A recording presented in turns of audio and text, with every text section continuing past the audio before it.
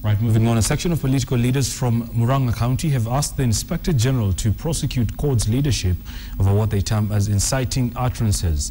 The leaders, led by Kigumo Member of Parliament Jamleck Kamau, says that even though the Constitution does allow freedom of expression, it also prohibits incitement, and asked the Inspector General of Police to act with urgency to curb the tension spreading in the country.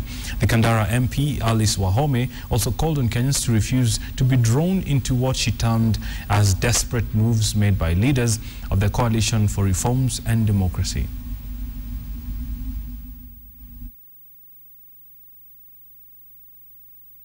And I want to speak today from the bottom of my heart.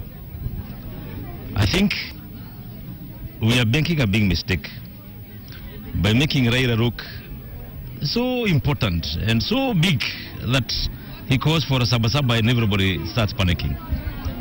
Personally, I do not think anything will happen on sabasaba. If anything, I highly doubt that people will even be going to that sabasaba rally that he'll be calling.